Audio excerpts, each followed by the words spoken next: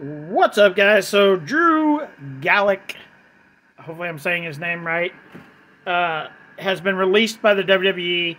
We kind of all seen this coming because of stupid Ronda Rousey, and that's the only way I look at her. I'm not a fan of her. I haven't been a fan of her since like her first 5 fights in the UFC. After that, I stopped being a fan. There's something about her I didn't like after the first couple of fights, and I just never been a fan since. But Ronda said that he did something inappropriate to her, which he did not. She just blew it out of proportion, and the WWE fired him for that reason. Let's be fucking real. He got fired because Ronda Rousey fucking said some bullshit BS crap.